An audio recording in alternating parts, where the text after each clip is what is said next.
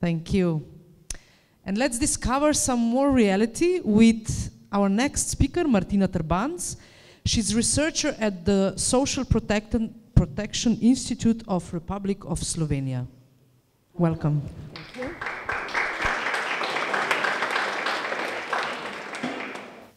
Well, I think I'm in a very difficult situation now, not because of PowerPoint, but because of the start of this discussion, which was so great and so complex that I'm not sure if I'll be able to fit in. So, well, at least it came at the end with the discussion in a bit more policy or practical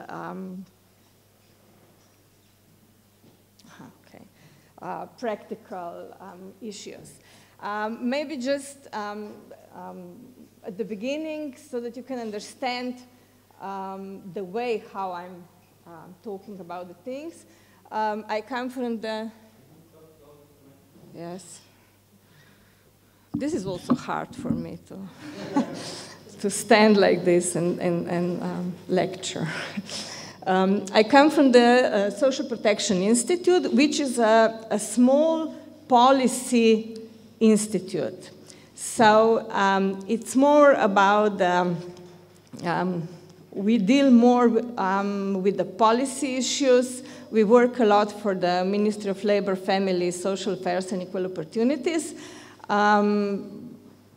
doing monitoring tasks about different policies, some evaluation, different background papers, and so on. So it's more practical, the things that I'm going to talk about. For example, we did last year a study, social situation in Slovenia, a rather complex study on this, which is the beginning of, it will become annual now, and we will have different focus every year. It's quite hard now to begin, really, because already much was said at the beginning with the introduction of Mrs. Felicita Medved.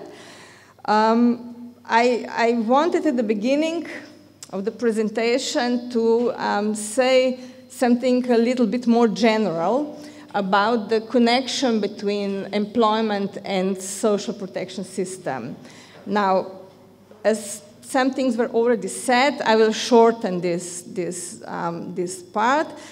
I think the key problem in Europe today is deriving from the way how the social state or the welfare state developed, in close connection between the employment system and the social system. We know that the social protection system developed out of different protection insurances. So the first, or the main part of the social system is based on social insurance still, and this is one of the problems. And then there's also the part which is a kind of safety net for those that are not insured for different risks, mainly risks deriving from different situations, life situations and labor market situations. So because of the development that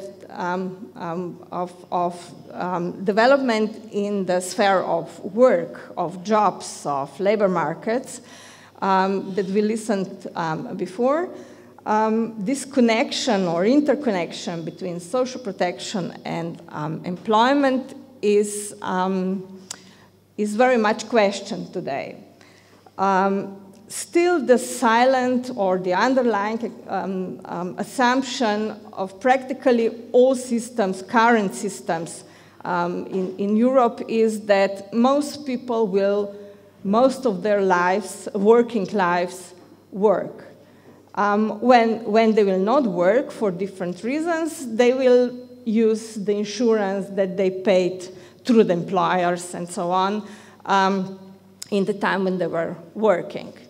The problem is that because of different reasons, more and more people are not insured the way as permanently employed people used to be insured. So the problem is that more and more people come directly to this safety net of social support, which is really low or relatively low.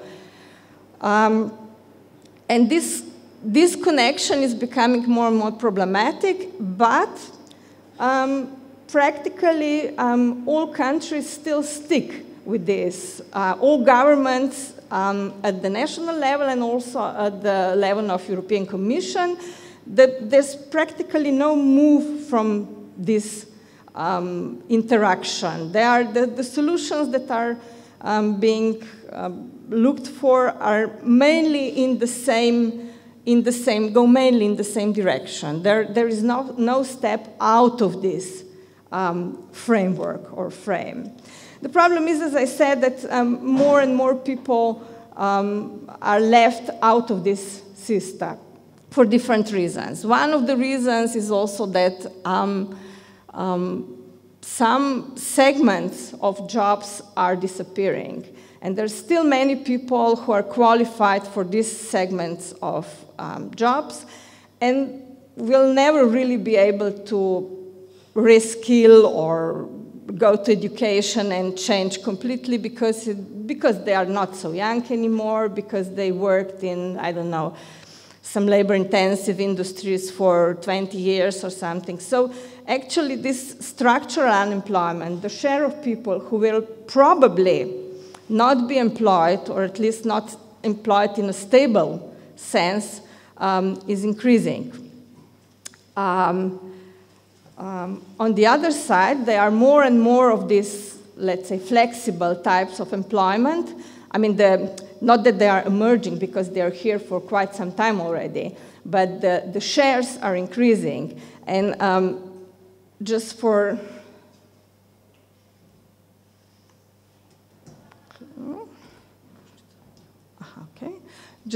an illustration, this is the trend, how the numbers of employed in EU, the numbers are not important, just if you look at the red line, how the numbers of employed people in the EU are going. So there was, just before the recent crisis, the last crisis, there was a peak, and then it went down a little bit up, but here we are. I don't think we will ever reach the peak from before the crisis again.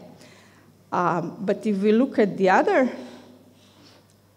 chart, how the numbers of employed in flexible jobs are moving, we see that there is an increase. There is an increase in part-time, especially, in the number of people employed part-time. There is also, if you look at the black line at the bottom, there's also a slight increase in the number of people working two jobs because they cannot survive of one job only. Mostly it's two part-time jobs. And slight increase in the number of people working fixed term. And we are talking about EU 27. I will show the charts for Slovenia later on. It's even much more stressed, the trends. So the problem is that most of these people who work in these flexible jobs are not insured for the same, let's say, level of social rights than people who work in classical jobs.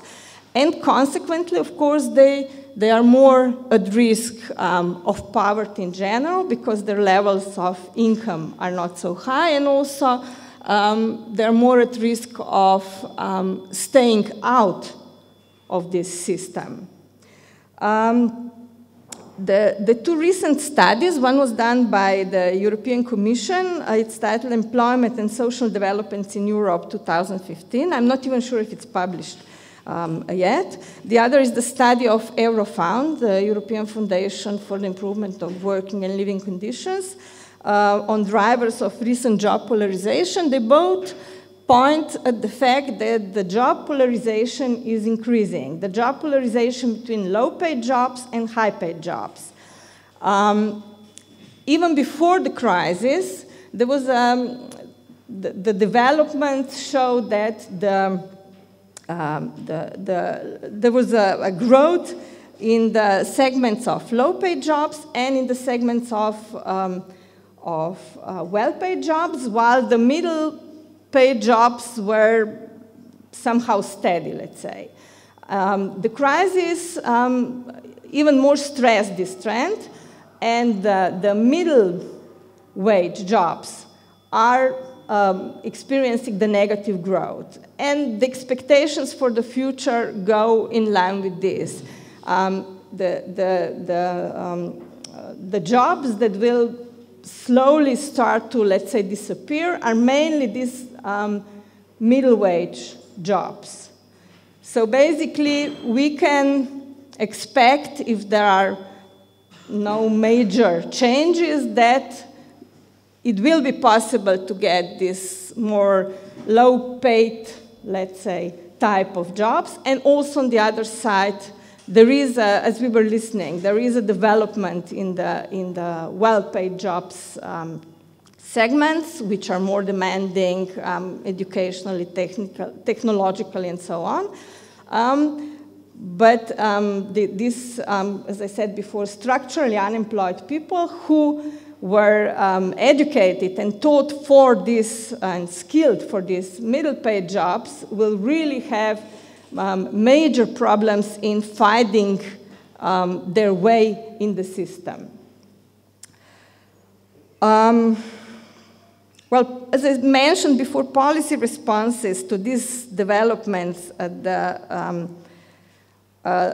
labor market, at the EU level and at the level of the national states are really mostly profiled in the policy responses that were already existing before, like in social transfers, more targeting, less universal transfers, more targeted towards the people that really are without the incomes, that really need to survive, that need the transfers to survive. And this is true also for countries of so-called Scandinavian welfare model that used to have more of these universal transfers, are now somehow going a step in another direction, more conditionality in giving people the social rights that are not insurance connected. And then policies like, or actions, measures like social and employment activation, skilling people, reskilling people, building capacities, and so on. All the policies that go in the direction that we need to help people to reintegrate to the labor market. So basically, we only have policy solutions and actions at the moment that go at the EU level and at the level of European national states that go into the same direction as in the past, although it's becoming clear that this kind of connection between employment and social system, social protection system, will probably not survive in the future because it's based in the old industrial way of, let's say, of the systems. Yeah. The solutions that are in principle on the table or are being discussed in a more academic environment, like redistribution of income, redistribution of work by recognition, as it was mentioned in the introduction, are at the policy level not really seriously discussed. I can say this because I also sometimes represent Slovenia at the Social Protection Committee at the EU level, and in the Indicators Committee, which is a subgroup of this Social Protection Committee. And although there are different discussions, this kind of potential solutions or directions which are more innovative and would really, in a way, change the system are not really discussed seriously. Now I go to Slovenia in this context.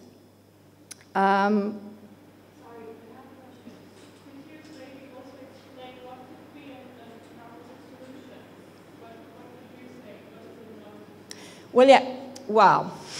I wanted to come to this at the end when I talk about Slovenia and question myself. I wanted to question myself at the end whether it's possible to do anything at the national level because of all the interactions between the countries and because of, you know, labor markets and economies that interact so much. It's really a question if it's possible to change anything on the level of one country.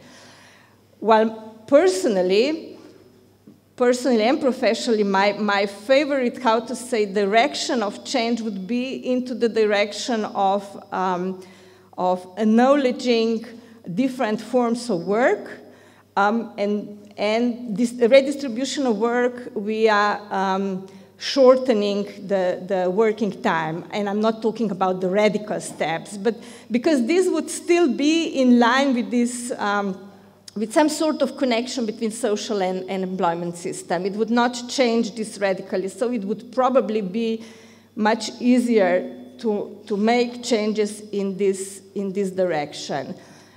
I think at the end, it is a redistribution of income in any sense. It's just the way how you do it, how you also involve people, because integrate people in this. Because I think one of the main problems, I work a lot on the issues of poverty and social inequalities and so on. And I think one of the main issues now is not so much the poverty itself, the financial poverty, because all countries in Europe have some protection systems that at least prevent this absolute poverty, survival. I mean, at least guarantee the survival of people. The problem is social exclusion, really. The problem is, of course the poverty is a problem, don't get me wrong, but the main issue I think now is becoming the social exclusion, because we have this strong polarization. We have increasing number of people that are excluded from the employment and from work, from labor, let's say, and will probably never come in again. And there are different consequences of this, not just in terms of how much you have, the money you have, the disposable income you have. So I think we should, and also at the EU level and at the Slovenian level, we all experience this, not just the increase in inequalities, but also the rupture of social fabric, how to say, the differences between regions, the distrust of people in institutions, in everything. This is the consequence of the fact that some people feel excluded, and more people feel excluded. So it's not only in the financial, let's say, measures. It's how to reorganize the system in the way that it integrates as many people as possible. Like in the industrial society, it was the expectation of, let's say, full employment. I remember when I was still doing my studies, there was this question of how much unemployment can one economy or one system sustain. Well, at that time, we were talking about maybe 3%, 4%, 5%. What is the limit of unemployment that the system can, the society can sustain? As we can see now, it's much higher, and there's no limit, actually. Okay, I go to Slovenia now.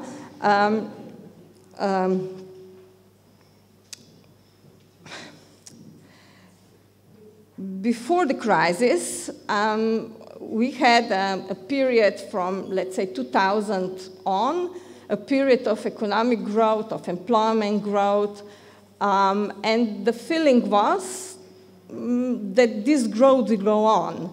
I remember we had election just before the crisis. I think probably in 2008 we had the general election, and listening to the politicians that discuss different issues, no one of them really took the threat of crisis, economic crisis, seriously. They were all discussing that this will not be a problem for Slovenia. We are doing so well, there is no reason at all that the crisis will hit us. I mean, of course, the first reason is that Slovenia is so small and so connected to other European countries that if there's a crisis in Germany, then we are gone, because there are so many companies working for German companies, and they were really convincing each other and the public, and I even think that they really believed it, that in Slovenia we are doing so well that there will be no problem with the crisis.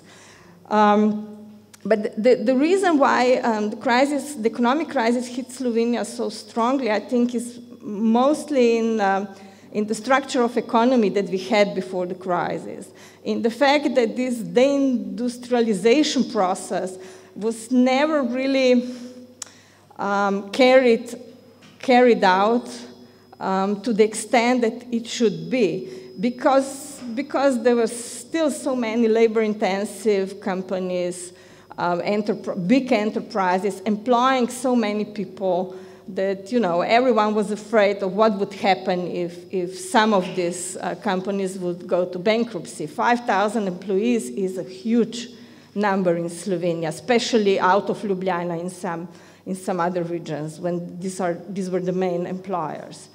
And with the crisis, especially because it lasted for so long, it was not possible, because of the budgetary problems and so on, for the politicians to support this type of companies or enterprises anymore, so the bankruptcies actually happened, which would probably happen anyway. It was just prolonged, and it all happened during the crisis. And the unemployment, of course, went up really, really considerably. At the beginning of independence in 1993, we had unemployment of 9.4% labor force survey unemployment. And this was the highest. And since then, it went down. In 2008, it was 4.4%. So this was somehow the expectation that this is how it should be. In 2013, it went again up to 10.4, which is the highest unemployment ever. I'm talking about the labor force survey numbers. The highest unemployment ever. And the unemployment of young people also increased really a lot, which is logical because the employment was practically closed.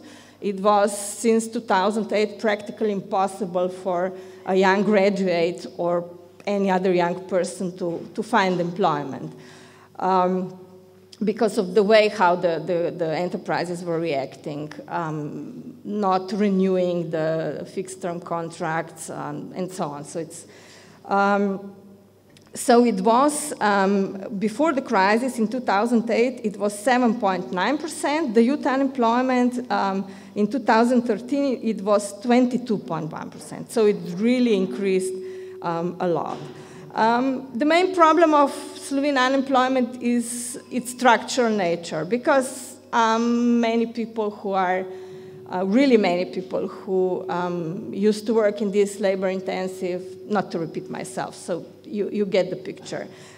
It's a problem all over Europe. It's even more stressed in Slovenia. The long-term nature of unemployment, most of these people, or a large part of these people, have no chances of getting the job again.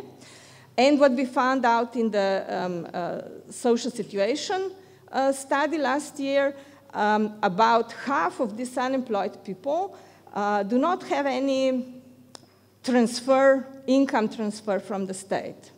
Only around, if we look at all registered unemployed people, only around 20% have unemployment benefit, the insurance-based unemployment benefit, which means that they've been employed before.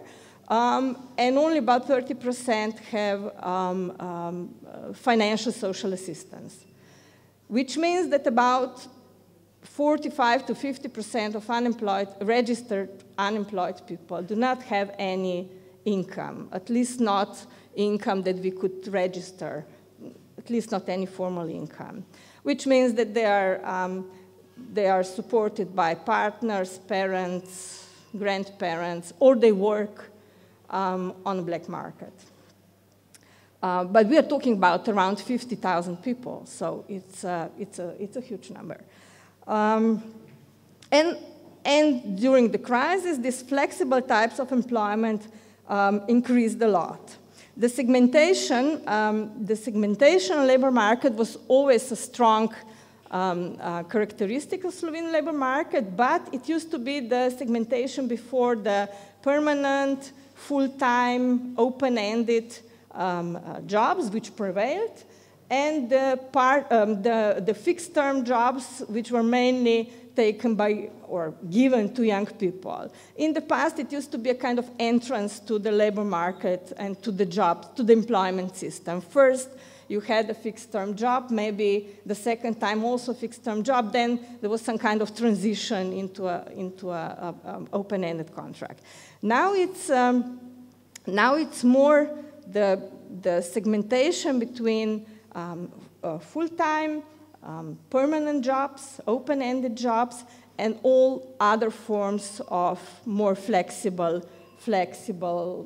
formal types of work, like self-employment, part-time, fixed-term, student jobs, and other forms of jobs. And this polarization is becoming really strong because in Slovenia, the social rights that are linked to these open-ended contracts, full-time open-ended contracts, are as a legacy of the past, and relatively strong unions in these negotiations are still relatively good, especially if you compare them with the possibilities and rights of these more flexible jobs. I will just show, because I think I will just show, this is the chart showing the trends in different types of flexible employment. Oh, sorry, it's in Slovene. The yellow is self-employed, which is, as you can see, increasing. The green is fixed term, the red is part-time, and the blue is other forms of work. But basically, all these flexible types of employment are increasing since the end of 90s. Okay, this is something I wanted to show for the end. The connection between different types of flexible, more flexible jobs and the poverty rates, at risk of poverty rates. If you look at self-employed, which is the line, the dark red line, you can see that not only that there is a connection, but it's becoming even stronger. It's becoming more emphasized. In 2013, the self-employed people had at risk of poverty rate at nearly 28%. Compared to the black line, open-ended contract, this is the permanent type of contract, which is at risk of poverty rate around 4%. So it's really quite a difference because of the way, of course, because of the incomes and the distribution of incomes, and also because of the way how the social protection and the social system is related to the employment system. I'll stop with this because I'm too late, probably.